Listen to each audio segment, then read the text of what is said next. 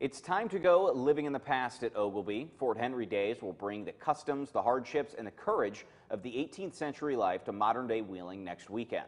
7 News reporter Colin Roos is live to tell us how you can watch the struggle for American independence in modern times. Colin. Catherine, the story behind McCulloch's Leap is a dramatic one. Major Sam McCulloch was surrounded and facing certain capture, so he took a 300-foot jump off a hill and miraculously survived. That was a part of the 1777 battle that will be reenacted next weekend at Oglebay Site 1. The Living History is a yearly Labor Day tradition, but that's not all organizers have in store this year. Demonstrators will be on hand to show the daily struggles settlers faced and the occupations of the time, including blacksmithing and a town crier. They call it a form of celebration and preservation, and they don't plan to sugarcoat what happened. You know, this is our local history, and I think it's very important for everybody to know what happened so that this area was settled. And there's good and there's bad.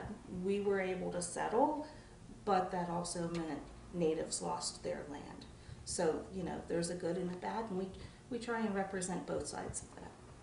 Speakers will also inform the crowd on topics like 18th century tea drinking. You can get involved in the recreation of history on September 3rd and 4th at Oglebay. And there will be a battle each day at 3. If you plan to watch, it's recommended that you bring a blanket or chair as you marvel the fearlessness of Americans 250 years ago. Live in the 7 News studio, I'm Colin Roos, working for you.